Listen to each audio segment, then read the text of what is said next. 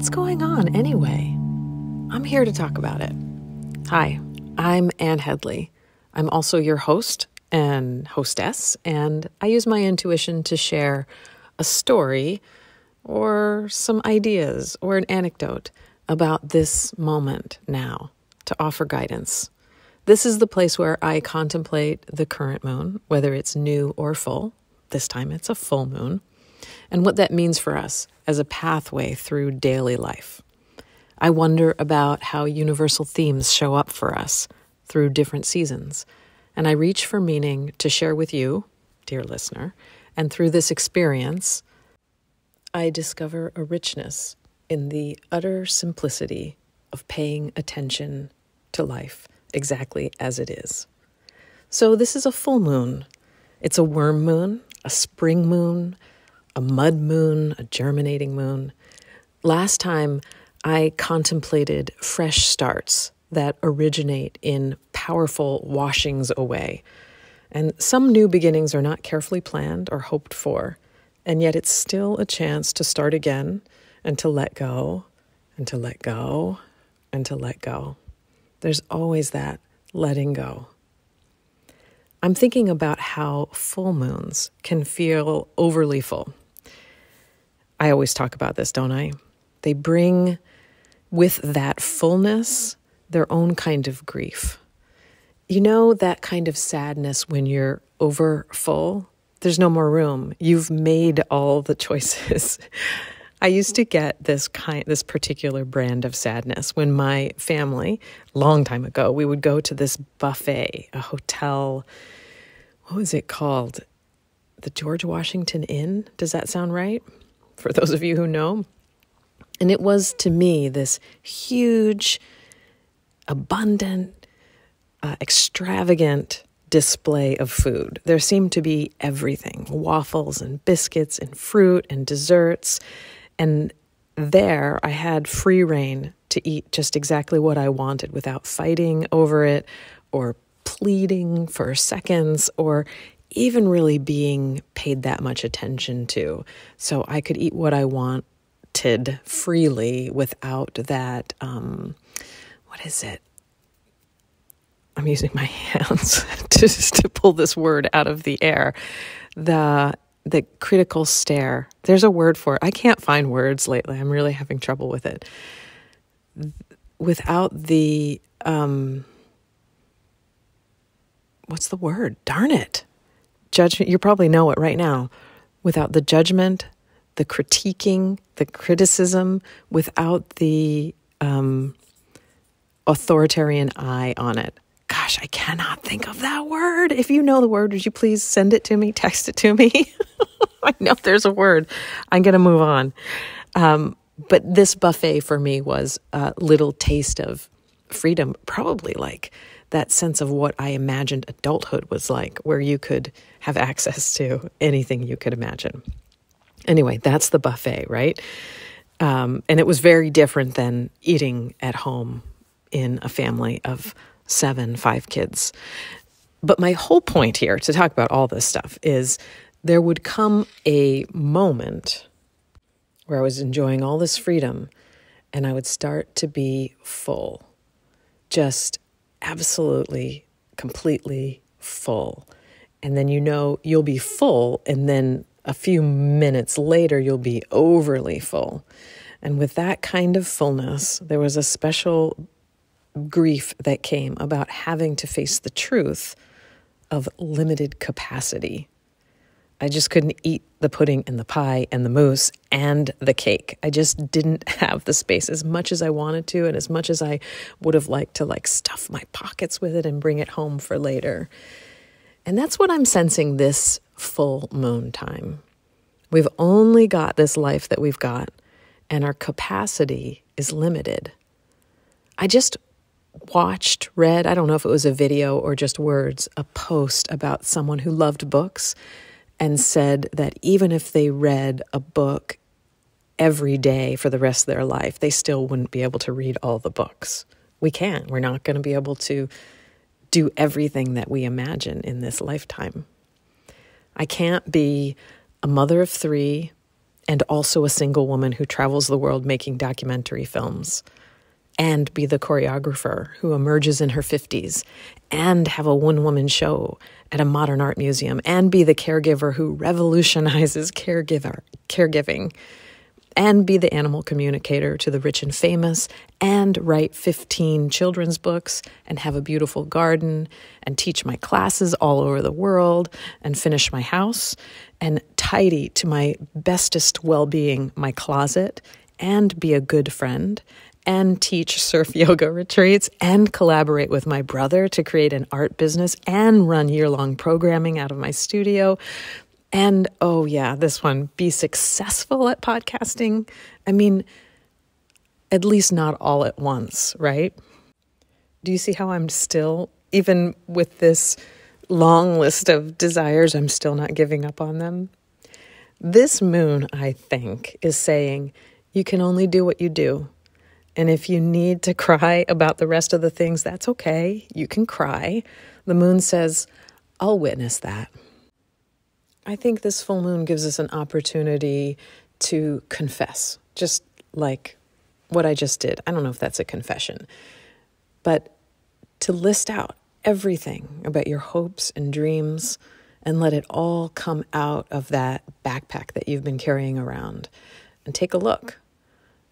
You know, I often feel ashamed of my ambitions, my dreams, my desires. I feel very private about wanting so much. I want success. I want experiences. I want validation. I want recognition. And I can feel shame for wanting that so deeply. However, our dreams are just as much a kind of decorative structure as the jewelry we wear, as the artwork we choose. And somehow they need to be laid out in front of us and just observed with a keen eye. It seems important to look at them with the mind of a scientist or a poet. What is the theme here? What's the same? What's different? What can I know about myself based on these desires when I really pull them out of the dark and look at them side by side? For me, I can look at mine simply and see a theme of arts, performance, public speaking, spirituality in movement in the body, group work, service. All of these help me to appreciate myself and my life more. Do you see how it's a way of seeing myself? And because I can be ashamed of my ambitions, my desires, that I will keep them locked away, hoping they'll come out one day. But if I just pull them out now and lay them out, it helps me understand myself. It's a way of seeing myself instead of waiting for some future or imagined success to allow me to finally see myself. It's okay for me to look at those things now, even if they haven't come into my current reality, even if I can't put them on a resume, say. And this all helps me cultivate a more loving relationship with myself, because I actually believe we now, all of us, are meant to use our wisdom to end cycles of violence. And what I know for sure is that I am so cruel to myself sometimes. I can be unkind and mean. The way I've talked to my own self sometimes is incredibly embarrassing. I've looked at my body and said, oh, Jesus, what's even happening here? And I wasn't being funny. I was offering a horrified, you should be ashamed of yourself vibe. And it's my own precious body that gives me all of these experiences, and I can be so mean to myself about it. I listened to a recent episode of This American Life. It's called Heretics.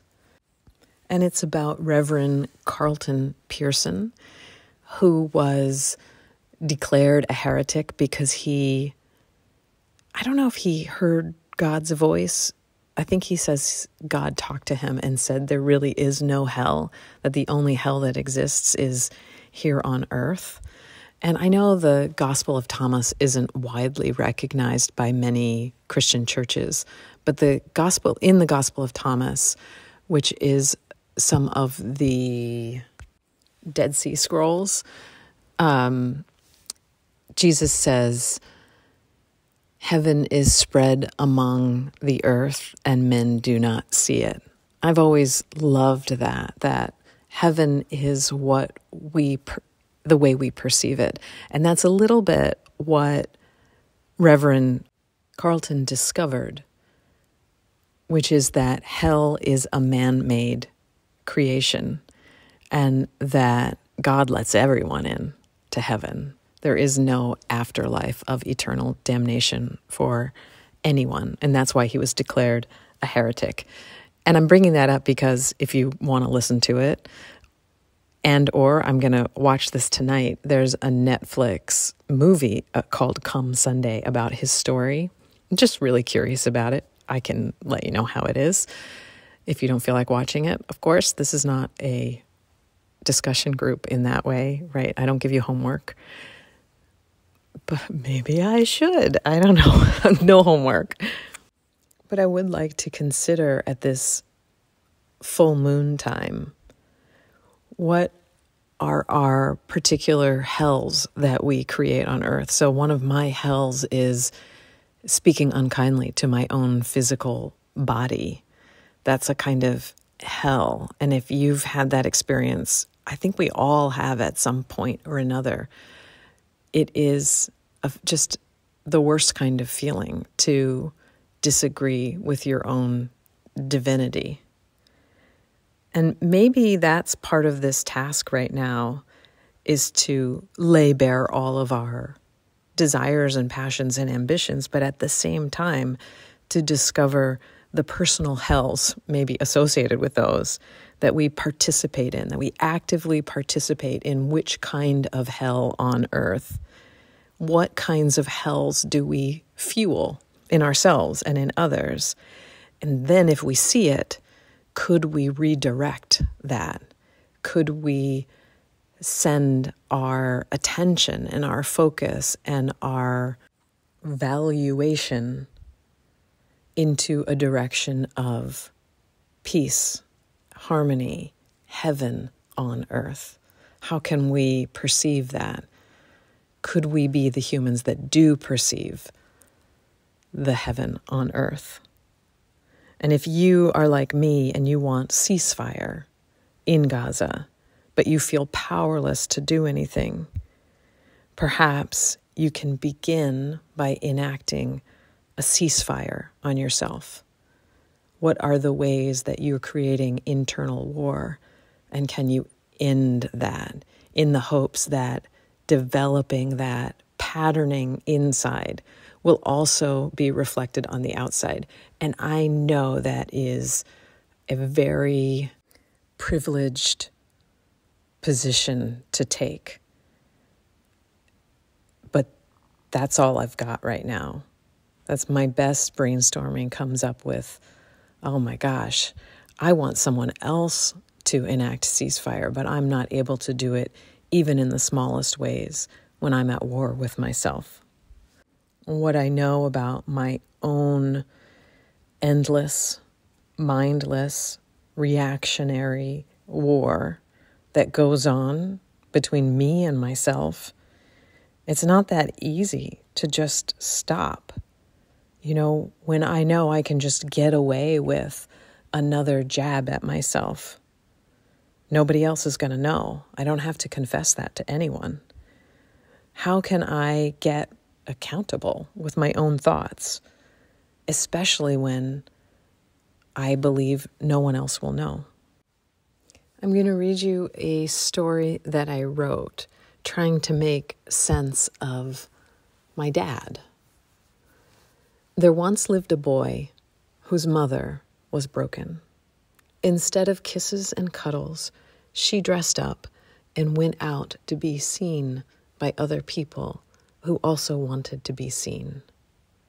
She wanted to better her station because everyone else did. And she didn't remember anything from her childhood but a deep, gaping pain. A big, dark hole from when her father died, shrouded in secrecy and violence. This boy was left alone long enough to let the ocean raise him. His mother sent him out in the morning, and he wasn't to return till evening. The dunes held him warm and close, and the waves encouraged his growth, his strength, while the wind showed him power, and the trees watched with pride as he grew. One day, the boy found he had grown up entirely on the outside. Inside, he still felt precisely the same. While he grew, he watched life as if it were something quite apart from himself. He tried very hard to want the things he should want, but he never loved anything as much as the sea who had raised him. When he found himself the father of a whole brood of children, he was very proud. They were bright and loving, curious and kind. But when they cried, he could hardly stay in his body. It hurt so much, he would do anything, even lash out like a frightened dog to make it stop. So he spent time away. He retreated in his mind. Eventually, he found the trees again, and he would sit with them. The trees began to mother him again. He needed so much mothering because he was given the kind of mother that gave him a deficit. She passed that hole to him. The tree's timing is slow, so it took almost his whole life to be mothered back to love by those trees. The oaks, southern yellow pine, poplar, sassafras, dogwood, magnolia, and holly. A whole mess of them, watching, holding, and loving him. The boy died one day after a good life of being loved by the earth and the beings held by her. I don't know what happened after that, but his story remains. His story is hopeful. You may not get what you think you need in the form you think you need it. Don't worry about that. Put your feet on the ground, and your hands too, whatever you have, and feel the pulse of the earth. Let her show you love, and follow that. I picked up that story not really knowing why, but I think I know a little bit more now. I wrote that story because in all the therapy work I do and in the healing of my relationships, and I'm looking to find that place of wanting love from an authority figure. I'm always going back to sort of the father wound. And I wrote that story as a way of healing that for myself, of finding and making sense through a creative act. And I challenge you to do the same thing. Write a short story, or think a short story, or imagine it, dream it up. A story that fills some of those holes with love and kindness. So I want to still ask the I Ching, hey, what do you think about this full moon? And let's see what we get. Okay, so what we get is 23. Not the first time we've gotten this one. I've gotten this one a lot in my life, but today it's unchanging. So we get hexagram 23, stripping away what has worn out. Is there a less painful way to let this go? What is underneath the surface? I think that's part of the process that I'm thinking about. If I lay out all my dreams and hopes and desires, are some of them ready to go? Some of them just are ready to go, and I don't even have to enact them anymore. They can just be gone. Is there a less painful way to let this go? Of course. Humor always gives us less painful ways to let things go.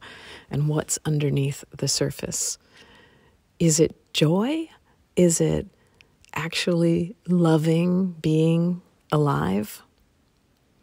The surfaces are cut and sliced away. The old and unviable is stripped back to expose the living core. This inevitable natural process often feels like a flaying. The more you have invested of yourself in these old things, the more painful it will be. It's no good at such times to imagine the future and make plans. You need to bring your energy back to the center and honor the process. This is a time to be transformed, not to act. Moreover, until the old is so utterly stripped from you that you have no choice but to think in new ways, you will only be able to recreate the old patterns. And that is not what we want to do. We would love to create new, nourishing, loving patterns for the earth, for our families, for ourselves. Stripping away is also known as deterioration, splitting apart. Strip away old ideas. Eliminate what is outmoded or worn out. Also, you can see this here. First burial, stripping the corpse. Site of creative transformation and a seed figure. When you beautify things, the obligations of the old come to an end. Strip the corpse, accept this, and use the energy of stripping. This means someone who strips away the old. I'm sorry to read this part for you, but I have to. When deterioration or splitting apart or stripping away, hexagram 23, is received without changing lines, which is what we got today, it implies a situation for which there is little hope. I can barely even say that. I want to say for which there is little hope, but don't give up hope. The little hope is that this, just like the letting go of the new moon, it's not in your control. What is let go is there are greater forces at work here.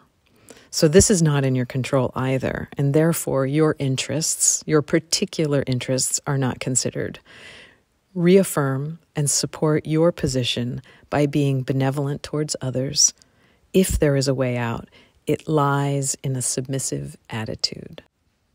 And submissive in the sense that this is not a time to take big action. This is a time to process, pay attention, witness what's going on in our small circle worlds and our big circle worlds. Sometimes when I don't particularly like the hexagram we got, I will pull a card, and I have this box near me. The answer is simple. This is another oracle card by Sonia Choquette. And the card that I pulled has a picture of somebody that looks sort of like on a desert island making a smoke signal, and there is a big boat out in the water. And it says, "Thank God." I don't really love this one either, but I'm not picking and choosing. I'm just receiving what I get. So I'm going to read it to you. The ego focuses on lack and therefore creates it. And just like parenthetically, I don't have any trouble. The ego is not my enemy, but the ego sometimes creates such a structure for us that it can be problematic. But the ego is necessary. It holds us. It's the container for our soul. We need the ego. Sometimes the ego does a very good, strong job of holding us tightly, and we need a softer rein with it. I'm just saying that because this reading is saying ego and God and a lot of words I might not choose, but I'm going to read it anyway. The spirit concentrates on the endless stream of gifts God gives us and thus creates that. This is because the greatest blessing the divine bestows on us is the ability to create what we focus on. Pay attention to all that God gives you and you get more. Focus on lack and you get less. The secret, anyone? Thank God throughout the day, and you will be blessed with abundance. I mean, maybe Oprah said it first, right? She was the one that told us all to do the gratitude journal many, many years ago. And I believe in it. It's just very cliche. Okay. Offer gratitude for being alive, for the opportunities at hand, and for your challenges and the ability to find solutions. Give thanks for your health, your life, your family, and your friends. Right? Yes, I agree. Show appreciation for your blessings before they arrive. Thank your Creator out loud for absolutely everything in your life, because it is all a gift to you. The more you do so, the more you'll create. The ego forgets to be thankful. That's right, because it's so busy being protective. Sometimes it goes so far as to feel deprived and entitled, resentful for the lack it's actually creating.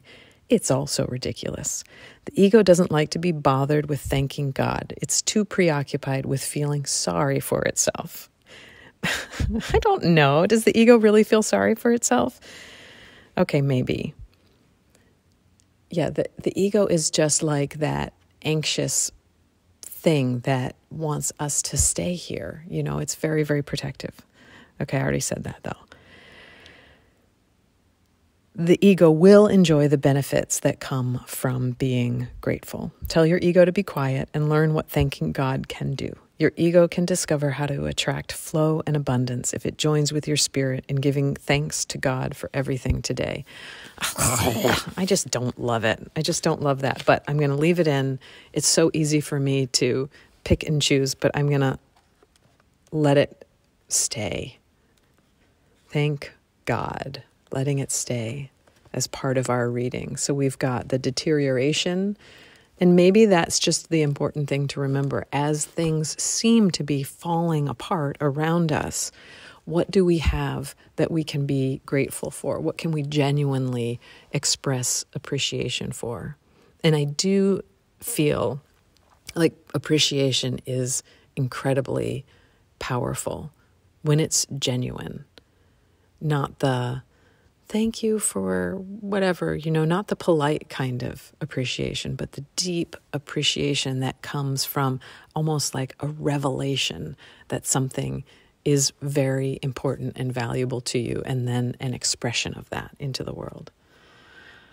And that brings us to the very end of this podcast. I had a couple other things, but I think it's for the next one. Next time we have a new moon, we're also going to be right at the edge of this solar eclipse, which is just go on YouTube and listen to what everybody has to say. I'm going to do that. My hot take on this eclipse for me is I'm not going to go out of my way to watch it. I don't know what that means. I'll find out more. I'll see why I have that feeling, and I'll talk about it in the next podcast.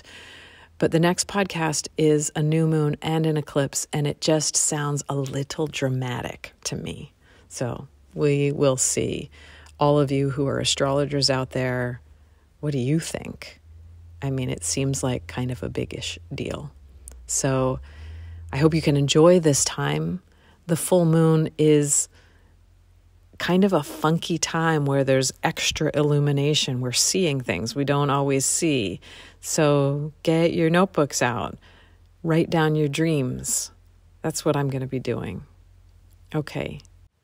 Until next time, may you be well, and may you know peace, and may all beings be well, and may all beings know peace.